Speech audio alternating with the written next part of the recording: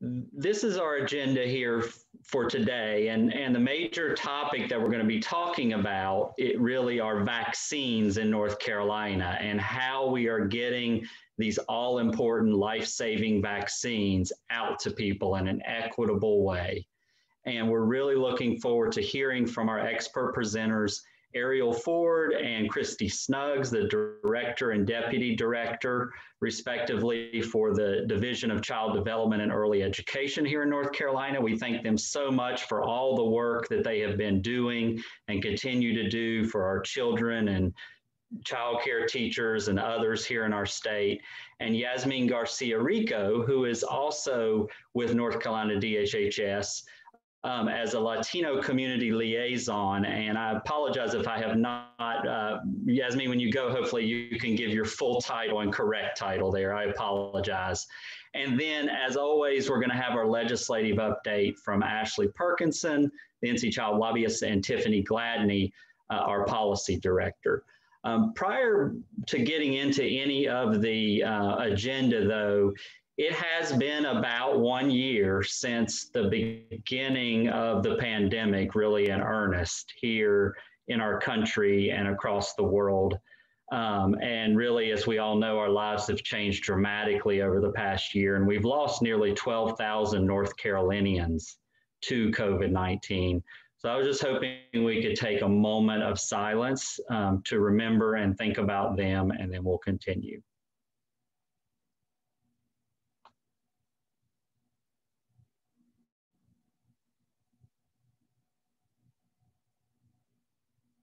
All right, thank you.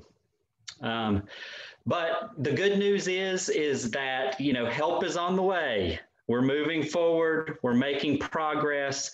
It's really miraculous, the level of progress we're making in some ways. And it doesn't take away the pain or belittle what we've been through or minimize what we have to continue to do to keep our communities safe. But I hope we're all feeling a little bit more hopeful about the days ahead. And this conversation around vaccinations, et cetera, I think will hopefully help reassure us even more.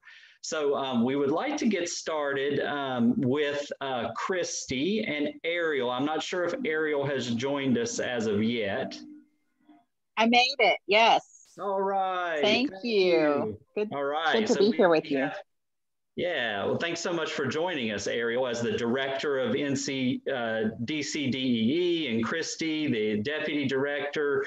We really appreciate you all being with us and sharing. And we're hoping you could just talk a little bit more about vaccination rollout and other issues related to early education here in North Carolina. And I will let you all take it away. Thank you.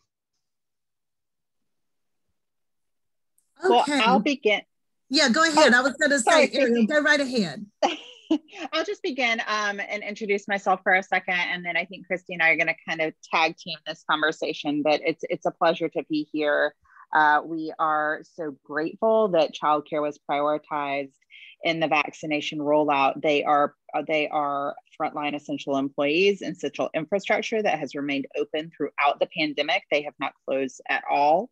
So the fact that our governor and our state recognizes the importance of them as some of the first to be vaccinated outside of medical and specific age targets is truly remarkable. I mean, it really speaks highly to the level of investment our advocates have put into raising up childcare as an essential component of our state.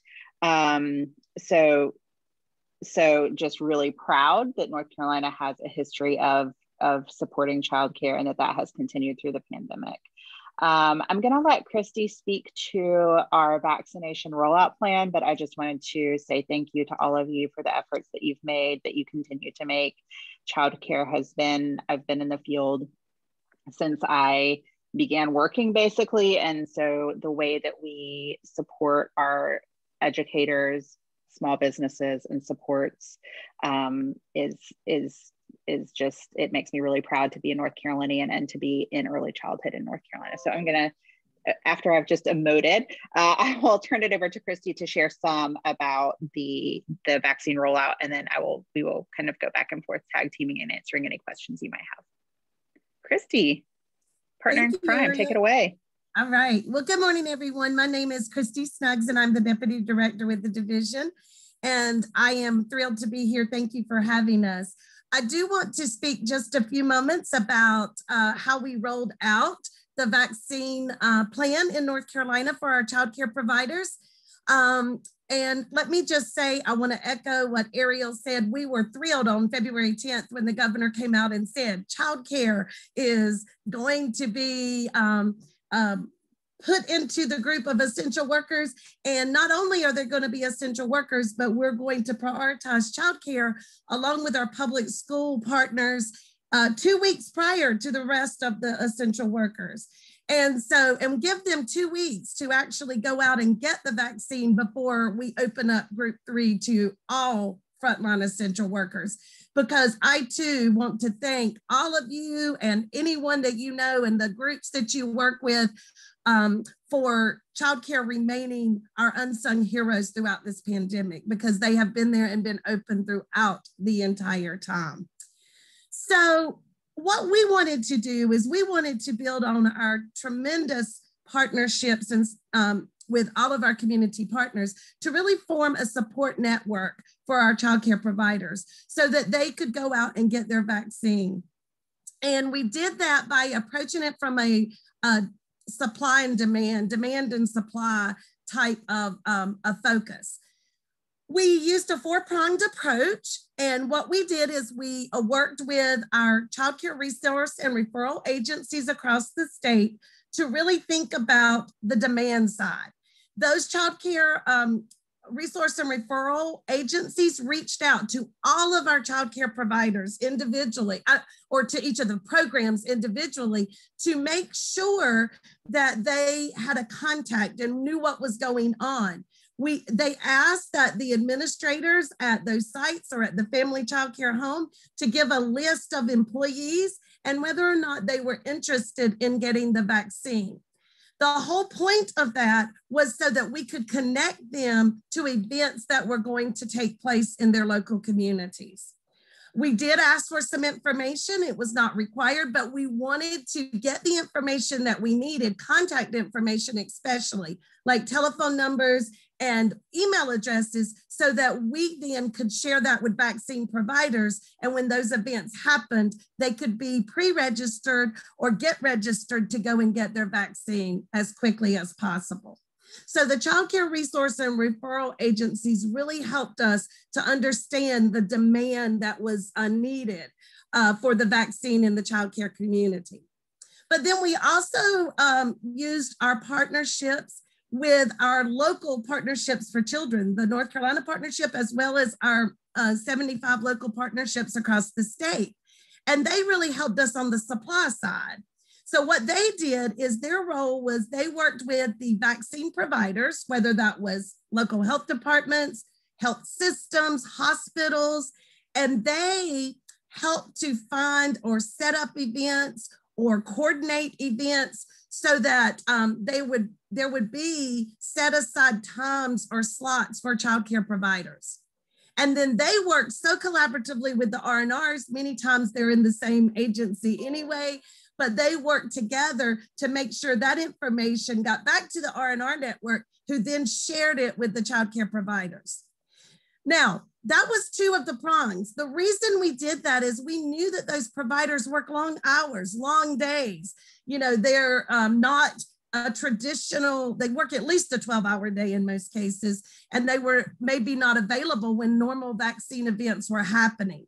So the partnerships also helped us to coordinate specific and special events for childcare providers across the state. But we had 2 other components as well. The third prong was that we used leveraged our childcare health consultants across the state, who have been very vital to answering questions and providing support to childcare providers throughout the pandemic. We leveraged them to do education of our childcare workforce prior to rolling out this supply and demand approach. So what we did is we did a number of webinars for childcare providers to really give them an understanding of the science behind the vaccine and also to understand the rollout plan and what was about to happen. We had over 100 to 200 people on all of those trainings. We even did some in the evening. So childcare providers that were tied up during the day could hear it firsthand. And we also, the childcare health consultants also did private or they scheduled personal trainings for individual childcare providers or companies or programs in local communities as well. But we wanted to make sure everyone was educated on the science, that they knew that the vaccine was safe, that it was effective, and that it was free. Those were our three main points, is that we wanted childcare providers to understand that.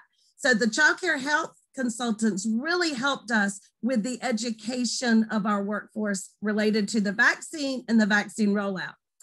And then our fourth prong was our agency at DCDEE. We used our existing childcare consultants and regulatory staff who already had trusted relationships with our childcare providers, and they became sources of information. So we really became the information hub.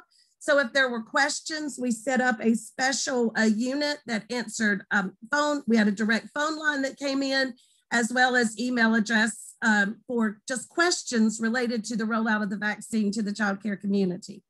I'm happy to say, you know, we planned for to answer as many questions that came in, but we had very few questions, which meant to us that the network and the support system that we set up was working.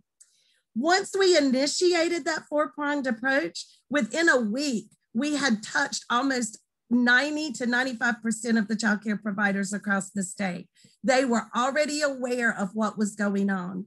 And just to give you a brief understanding of where we are right now, we have about 40% of our childcare population that have had their first dose, or the Johnson & Johnson, their only dose of the vaccine, or have an appointment. So about 40% have had their first dose or have an appointment. Another 20% are still a little hesitant. They're still making decisions. We're providing additional information for them. We're using our healthcare consultants to answer any of their questions and really using that network that I talked to you about just a few moments ago. And then there's about 40% of our population, or that childcare population, that we're really not sure where they are or where they stand. And those are the ones that we are really zeroing in on right now. Our that support network is, especially with the R&Rs, are reaching out. They're trying to answer questions. One of the things that you need to understand throughout this, while we set up this support network, an individual could still go and choose to get their vaccine on their own without any of that support system. So a lot of those 40%, we do believe, are probably already vaccinated or have appointments, but we're really trying to reach out and to provide information. So that's just a short synopsis of what we did and how we supported our childcare workforce. And I'll be glad, Ariel and I, to answer any additional questions that you might have. Kristi, this is Ariel again. That was an awesome overview. And the only thing I would add is that part of the reason we wanted them to make CCR&R to make individual phone calls was because of equity. So we know that childcare programs that have a large administrative staff have someone monitoring the email all the time. So they know the second the division sends out an email. But we didn't want our smaller programs in our family childcare homes to have less access to the vaccine because their administrator is also a classroom teacher. So that is why it was really important to us that the phone call connection was made in addition to emails, so that we were trying to lean in toward our value of equity and the execution of vaccines in an equitable way. So that just to highlight that it's not a perfect system, but that's one of the ways we were trying to really trying to support our childcare providers who have less access to administrative staff and supports.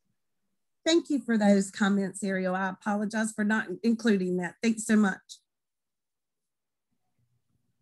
That's wonderful. It's a great overview, Kristi and Ariel. It's so good to just hear about those four major prongs, all the steps you all have been taking, the progress that's being made.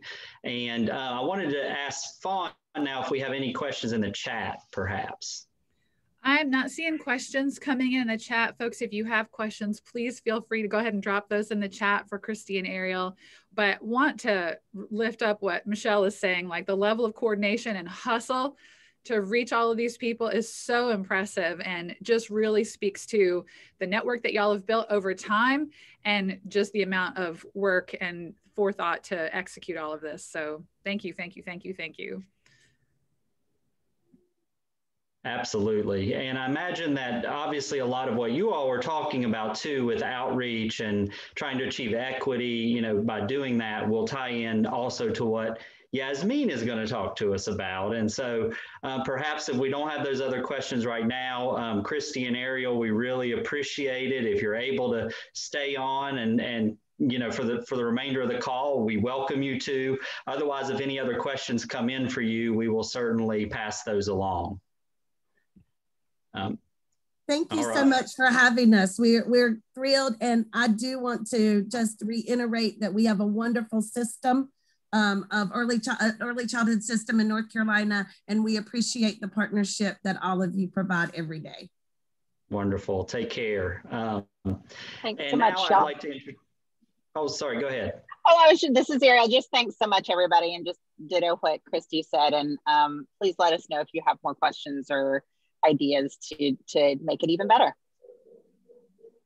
Sounds great. Thank you again for joining us. And now I'd like to introduce once again Yazmin Garcia-Rico, who has been a long time been an advocate here in North Carolina around various causes and the people of Alamance County and our state, and is now working with the governor's office and North Carolina DHHS around some equity issues related to the Latino community, and is also an MSW, a fellow MSW, I believe. So yay, you know, Tom's always scared about how many MSWs we have floating around, but always love to see that. And so Yazmin, I will let you take it away, please.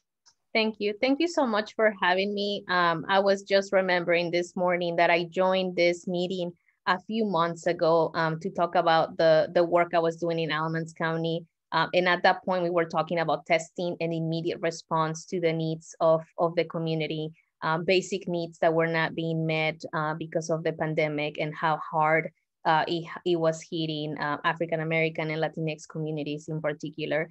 So I'm glad to be back with more updates and now in a new role. I joined the Department of Health and Human Services 7 weeks ago. I just checked the calendar, and I'm the new director for Latinx and Hispanic policy and strategy. So it is a very exciting role for me. I feel like it's bringing together all my experience, personal experience, professional experience, and of course, that social work training as well. So I'll jump right in because there is a lot of information that I can share, and I would love to hear questions. If there are questions, Adam, if you can help me keep track of the chat just to make sure that I'm not looking down too much. But yep. As we know, we are in vaccination, and as we started this meeting remembering what we've been through for the last year. I was at the FEMA site in Greensboro 2 days ago, and I was so emotional to see people actually getting vaccinated in our community, in our state. It has been happening for a few weeks, but just being a year after and knowing that we can see the light at the end where we can go back and be with family members, with loved ones. And that is very important for the Latinx community. I was excited to hear that the CDC mentioned that if you are vaccinated, you can be around other people. So I hope that is an incentive and a motivation for those who are still not sure. So I'll share a little bit about where we are. And some of that might have already been shared at some point before in other meetings, but we are vaccinating group 1, 2, and 3, which includes medical health workers, which is group 1, people who are 65 years and older, group 2, and people who are frontline essential workers. That started last week. That is group 3. And just yesterday, I believe, the governor and Secretary Cohen announced that beginning on March 17th, people in group 4 who have medical conditions and are at a higher risk can start to get vaccinated. They're eligible. And the rest of group 4, which includes the rest of frontline essential workers, will be eligible on April 7. So there are a lot of questions about who is on group 3 in frontline essential workers. There's a lot of those details in our website. Our website is completely available in Spanish for the community, and my background helps people to remember what the website is, which is vacunate.nc.gov. And that information is available in Spanish. All the tools, all the materials that we have are available in Spanish. One of the main questions from the Latino community is construction workers during group 4, and other frontline essential workers in group 3 include people that are working in the fields, farm workers, poultry plant workers, restaurant workers. I know our teachers are part of that group as well, but there's many more positions, many more jobs that are also available. So I encourage you to visit our website if you have any specific questions regarding that. And there is a lot of work happening to reach out the Latinx community. That is my focus. Even before I joined DHHS, there were other people who have been helping the department to make sure that we're thinking and addressing some of the issues that are impacting the community. As I mentioned in my last visit to this group, there's a lot of barriers that the community is facing: language access, documentation status, and the list goes on and on. Health insurance. Those barriers were there before the pandemic, and now we're seeing with the pandemic how everything is exacerbated. So it is important for our department to keep those barriers in mind so that we address them as much as possible to close the gap and to make sure that we get to the community and get those vaccines in their arms. The reality is that the Latinx community is the lowest in terms of vaccination rates in our state. And that reflects as well across the country, unfortunately. So a lot of work is being done. I'm glad to be on this role, and I'm working 14-hour days to make sure that we cover many needs in, all throughout communities. I know that there's a lot of partner organizations that are doing the same to make sure that we reach the community. I can share a little bit more about how I'm engaging with communities and what we are doing. We are embedding equity in all our strategies. And of course, we have to think specifically about what are those additional barriers for the Latinx community. Two important things that I like to mention is that people do not need to present an identification to get a vaccine. And we know that usually if people are asked for a driver's license or a state issue ID, they are immediately gonna feel, discouraged from accessing the vaccine. So people can access the vaccine without an ID. They do not need to have health insurance. The vaccine is free and available for everyone. And lastly, information is kept confidential. And so if you get your vaccine, no information is going to be shared with ICE, with immigration. That information is kept confidential. And actually what we sent to the CDC only includes the year of birth, the first 3 digits of the zip code, and then demographics, including gender and race and ethnicity. And so that data is very important for us to collect. We're actually one of the first #1 states across the country in collecting that data. And that is what is helping us to make sure that we are keeping a loop on what the gaps are and making sure we continue to put more efforts to bring those numbers up.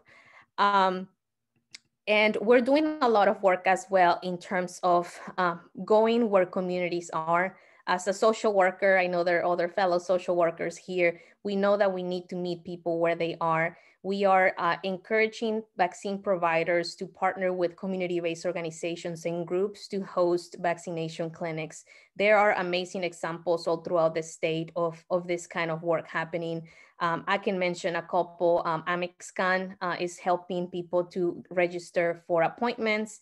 I know Latin along with many other community organizations are putting together different clinics at La Cooperativa Latina, which is the Latino Credit Union, and different other places. So those events, just as testing, are gonna be crucial so that people come to a place where they feel comfortable. Actually, this week, my week has been crazy even more because I'm leading an effort in Alamance County to bring FEMA vaccination, some of those vaccines, to Alamance County. So starting next Friday, we'll have vaccines on Friday, Saturday, Sunday, Monday for 3 weeks. Those will be the first doses. We'll have 300 doses per day for 4 days for 3 weeks. And then the following set will be second doses, and the last 2 probably will be 1 dose vaccines. So we are really working hard to make sure that we are thinking about equity and making decisions that will impact those numbers. For the Greensboro vaccination event that started this Wednesday, we set aside 50% of the doses so that we intentionally worked with community-based organizations, with churches, community health workers, to make sure that those appointments were filled by communities of color and historically marginalized populations. A lot of work happened. A lot of partners came through for us. I apologize. A lot of partners came through for us because we were invited to do this FEMA event a couple weeks in advance at the most, and then we had to turn around and fill those appointments with the people that we know are usually not the first ones to get those appointments because of internet access, because of not having the time to sit on the phone and wait. Adam, let me know if I'm like going over time. No, you're doing a great job, Yazmin. Maybe one more minute, and then we'll have questions. Okay. I'll power through. So there's a lot of efforts, and I'm happy to continue conversations with people.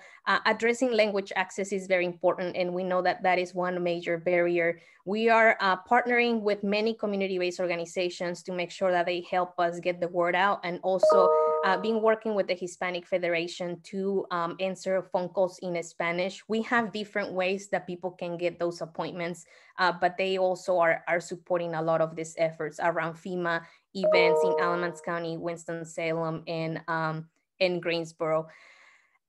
So there is a lot I can say. The Latinx community is very diverse. There is a lot of different things that we need to address. Farm worker population is also very important. The North Carolina Farm Worker Health Program is leading those efforts. There is a statewide initiative, and farm workers are actually starting to get vaccinated all throughout the state. There is a lot of materials. One video that they're watching on their way here so that they hear more about the vaccine and its safetiness. And we're doing a lot of other things in Spanish, vaccine 101 presentations so that the trusted messengers can take this information to their communities.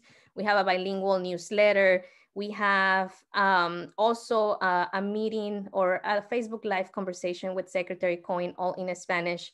And for those of you who are on the other channel listening to Spanish, I'm so glad that technology allows us to do this. So the next one will be at the end of the month, and we'll be addressing, again, some of the concerns that the community has. And so I'm gonna stop right there because I've been talking a lot, but would love to continue this conversation or answer some questions as well. Thank you so much, Yazmin. No, it was a wonderful overview. And when you're talking about all this, I mean, just the words, public health and equity, just, were kind of booming out of me because it is really amazing the work that's being done. And from what I've seen too here in North Carolina, a lot of that work is paying off with who is receiving the vaccines. I know we're not where we totally want to be, but kudos to you and your colleagues and everybody else. I could ask all kinds of questions. I'm going to leave space for others. But I guess one question I would have among many would be, are there particular regions of North Carolina that you talked about the farm worker population, mainly down east, I'm assuming, but I know that's all over the place. Are there certain regions that now you're really starting to focus in on? I would say all throughout. Weekly I have meetings with coalitions. There's different coalitions all throughout the state in Eastern, Western North Carolina. There's a lot going on between the Triangle and the Triad. So I'm engaging in those conversations with the stakeholders. A lot of anything in Spanish to be, I'm there. I'm talking to the media, and we're working closely with Que Pasa to make sure that we bring this information to them. Connecting with churches and a lot of the strategy as well. There is a lot of work going on at DHHS in terms of equity and making sure that we are adjusting to make sure we address the needs. And I'm part of all those conversations. And so I would say in terms of the state, we are thinking about every community. Vaccines get allocated in a very specific way to reach those equity goals. To share a little bit more about the FEMA event in Alamance County, our goal is to have 75% of those vaccines going to communities of color. And so there is a high standard of things that we're trying to accomplish. And on the ground, our partners are those vaccine providers and community-based organizations and leaders, because the reality is that there is a lack of trust in healthcare, not just from the Latino community, but other communities as well. And so being aware of that and working in collaboration with those that have the trust is the key to make sure that we can get those vaccines in people's arms the faster way possible. And that education as well, because we want to make sure that they know all the information they need for them to feel comfortable coming in and getting their vaccine. Thank you. Fawn, do we have any other questions? I'm not seeing questions coming in, but a lot of thanks. So Yazmin, thank you so much for everything that you're doing. It's wonderful to see. And yeah, very, very grateful for you. Thank you all for having me and for this space. Absolutely. Thank you. Now moving forward, after the wonderful updates, giving us all, better perspective on what's happening with the vaccines, let's talk about what's been going on with policy this week at the state level and also the federal level. There was a piece of legislation passed that y'all may have heard about. But let's go ahead, and I am going to pass it along to our lobbyist, Ashley Perkinson. All right, thank you, Adam, and good morning, everyone. So we do have an update, as I'm sure all of you have heard, that this week the governor and the legislature came together to agree on an in-person learning bill for students to get back into school in person. It's Senate Bill 220, and that bill passed the legislature unanimously. The governor signed the bill. If you blinked, you missed it. It happened so quickly.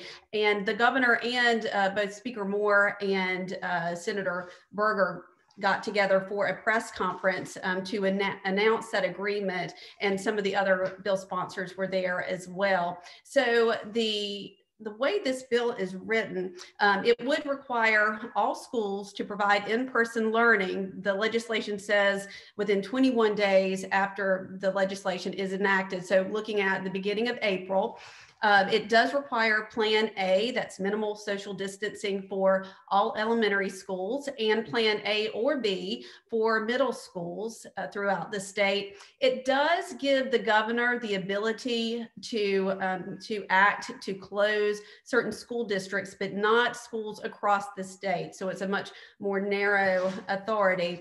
It also provides that schools that have the Plan A option, which this will be all elementary schools, and then with the middle schools, either the Plan A or B, that they will connect with DHHS and let them know what their plan is. And also the bill provides funding to Duke University to help with analytics and COVID data information. So again, it was a unanimous vote, and the governor signed the bill. So we will likely not be talking about this legislation next week. I know we've talked about it for the last few weeks, but good to see resolution with both the legislature and the governor on this issue. Also want to mention, unless there are questions, any questions on that bill, I do want to mention students still have the option for remote learning. And also I noticed the language about accommodations for teachers that was in the House version, don't believe is in this last version. So I did notice that that was a change from some of the earlier versions of the bill. But it really just a couple of pages if you want to look at the language specifically in Senate Bill 220. Also, as Adam mentioned, of course, President Biden signed the American Rescue Plan, the $1.9 trillion legislation, and want to highlight some of the key elements of that legislation. Of course, we have the support to, I think, around 90% of Americans of the $1,400 check that will be going out to around 90% of households, extending the $300 weekly federal boost to unemployment benefits through August, sending $350 billion to state and local governments, allocating $130 billion to fully reopen schools and colleges, supporting renters throughout this pandemic with $30 billion in support to help renters and landlords weather economic losses, devoting $50 billion for small business assistance, around $160 billion for vaccine development and distribution, and extending premium subsidies for people who buy health insurance on their own instead of getting it from an employer or government program. So a lot of supports in that legislation, and probably a lot of you on this call have been following it very closely this week. So look forward to hearing your questions and comments. But very busy time at the legislature, obviously. Big news coming out of Congress with the $1.9 trillion plan, and North Carolina, I believe, is slated to receive around $5 billion from that package, which would be an incredible boost, an infusion of funding to the state. So a lot of developments this week, and Tiffany will share some additional. Before she does, I do want to give a shout out to our amazing Tom V with the introduction of House Bill 272, Revised Health Standards for Lead. This is an issue that he has worked on for many years in changing what is allowable for the levels of lead in our child care centers from 15 parts per billion. The goal was to 5 parts per billion. The bill includes 10 parts per billion, but it is a step in the right direction. So good to see some great sponsors on that legislation. I know Tiffany's up. I would say yes. Kudos, yay, Tom and Vicki and everyone on that lead bill. And kudos to Salisbury's own Representative Harry Warren for being the primary sponsor. That's right. This is the perfect tee up actually from Ashley and Adam. There was so much happening on Jones Street that we really had to divide up the remainder of the updates into our pillars.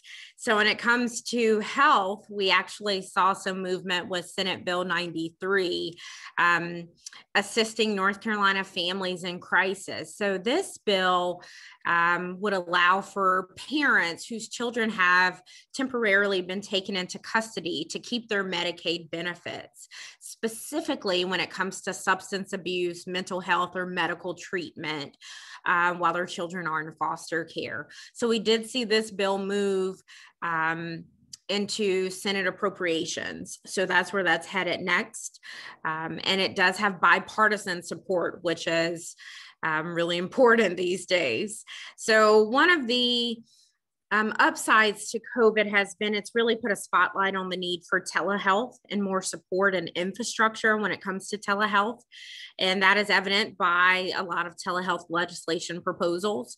So we saw that with House Bill 144, and that's garnering a lot of interest this week specifically. And that one is the dental telehealth bill. So that's going to be really important and afford a lot of folks, especially in our rural communities, increased access to quality, affordable dental and oral health care, as well as the total body. So then Ashley touched on the huge victory with House Bill 272, revising the health standard for lead, which is, I think all of us are going to go dance a little bit, tap dance in our kitchens after this call to just really celebrate that victory, because that is huge for North Carolina babies. So when it comes to family financial security, Senator Heiss, actually, with bipartisan co-sponsors as well, filed Senate Bill 181, reinstate earned income tax credit legislation. So this would just reinstate the state's earned income tax credit program. So this bill right now has been referred to the Senate Rules and Operations Committee. So we're just waiting to see some movement there and a date for it to be calendared in that committee. We also saw Senate Bill 114, so DES COVID modifications. So this piece of legislation would reinstate the requirement for the work search requirement for unemployment benefits. And it would also postpone a planned unemployment tax hike for businesses, extend COVID-related benefits through the end of the year, and allow people to stack benefit periods. So then when it comes to juvenile justice, we saw a lot of movement this week when it came to juvenile justice. So raise the age is a hot topic, and it continues to be this session. So we saw House Bill 261, raise the minimum age of juvenile jurisdiction, was filed and assigned a committee. So this act would modify the definition of a juvenile delinquent from at least 6 years of age to 10 years of age. So we're waiting to see some more motion on this bill as well. So all of these bills that Ashley, Adam, and I have referenced, we are tracking all of these. And of course, we'll keep you guys updated as they move and progress or stall, whatever the case may be. So we also saw House Bill 225, prosecutorial discretion / juveniles, which would allow prosecutors to decide how to charge juveniles, specifically with Class A through G felonies and offenses. And then there was House Bill 173, separate juvenile justice and adult corrections. So this legislation, the title is pretty self-explanatory, separating juvenile and adult corrections. It was filed earlier this month, so we're just waiting for it to be assigned a committee and to get calendar at respective committee. So when it comes to child welfare, we saw House Bill 205, which would require public schools to provide students with information and resources on child abuse and neglect, including sexual abuse. On the early education and child care forefront, we saw some bipartisan legislation this week to increase appropriations for Smart Start, and that's House Bill 226, the Smart Start Funds Bill. And that would increase funding to meet the needs for, of course, more children and families. Specifically, it would be $15 million for childcare related activities, $7.5 million for family support activities, $3.75 million for health related activities, and $3.75 million for childcare subsidies. So as with many things on Jones Street, stuff starts out one way and ends up another way. So we'll see how this one fares this session. When it comes to child safety, we saw Senate Bill 69, the DMV licensing requirements / outsource road test. So this bill was heard in Senate Commerce and Insurance Committee on Thursday. So this legislation has, it's multifaceted, but it essentially in part wanted to change the state's graduated driver's licensing requirements by reducing the amount of supervised time for teenage drivers must complete from 12 months to 6 months. So due to some concerns from the insurance industries, as well as some child safety organizations, including NC Child, they actually introduced a PCS that got the language revised to 9 months. But then last minute in committee, they decided to not vote on the PCS or the bill in itself. So we're waiting to see what will happen with this bill. What's the next step for this piece of legislation? So then we have immigration and family separation. This was another big issue this week on Jones Street. So we saw Senate Bill 101, require cooperation with ICE 2.0. And it is exactly that. This is something that we have seen in prior sessions. You know, this is legislation seeking to require local sheriff's departments to consult with Immigration and Customs Enforcement, ICE, when an individual charged with certain offenses is in custody and their citizenship status is in question. It would also require, you know, these judicial officials to hold a suspect in their local facilities for 48 hours or until ICE can resolve whatever that immigration status inquiry might be. So, of course, this is a contentious, hot topic, an issue, and it was the same. Sheriffs from both sides of the argument came out in committee. So this bill passed out of the Senate and is now headed to the House. And speaking of the House, we had House Bill 62, which is the immigration compliance and join ordinances. And this one passed out of the House and is on its way to the Senate. So this bill would put restraints on funding for cities that would consider themselves sanctuary cities if they impede on federal immigration investigations.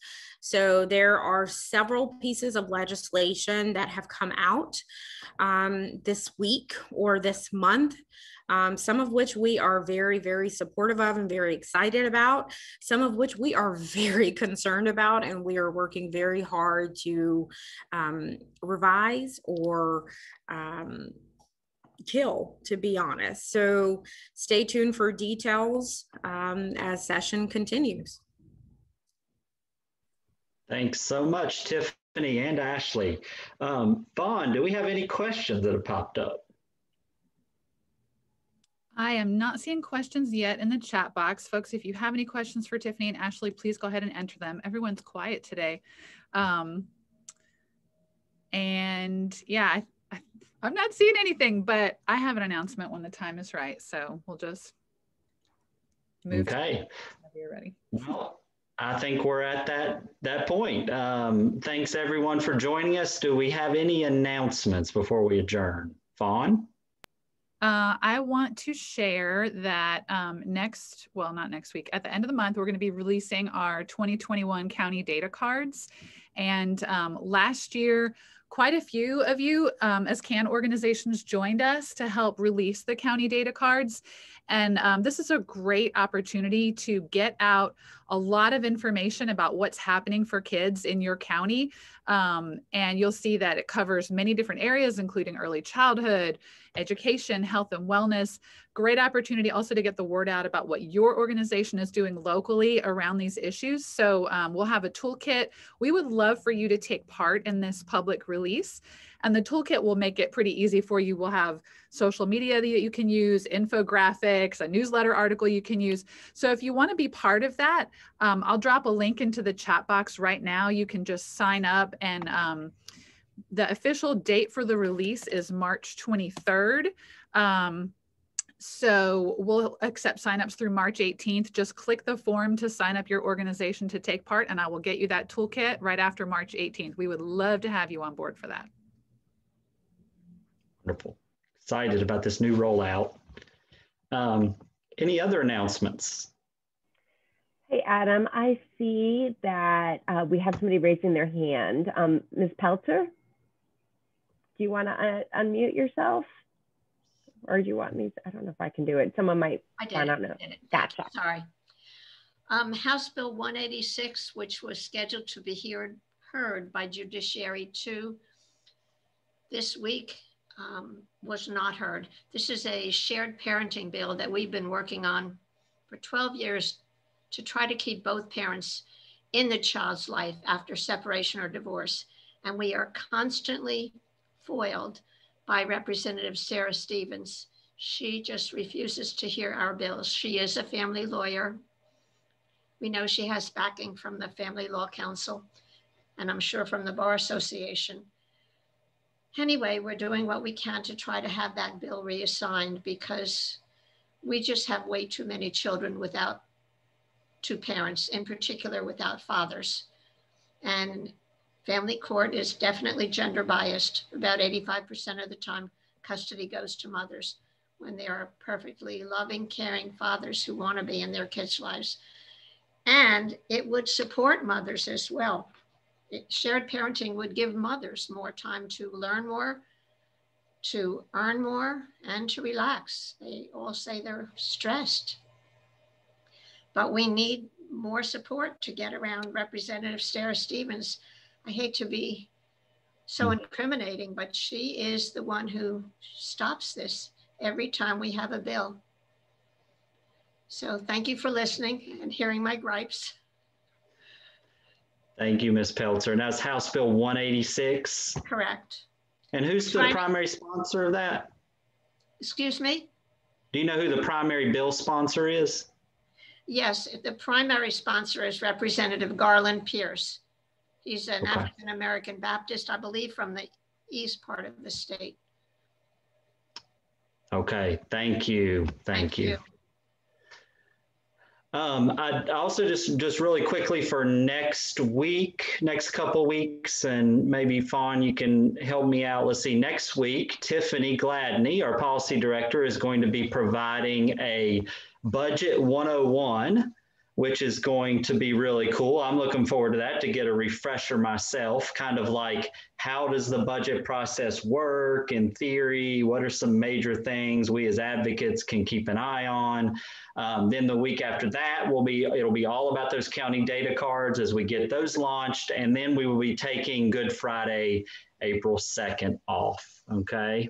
So if there is nothing else, again, we'll be sharing an email this afternoon with this recording, and we really appreciate everyone for joining us. Have a great weekend.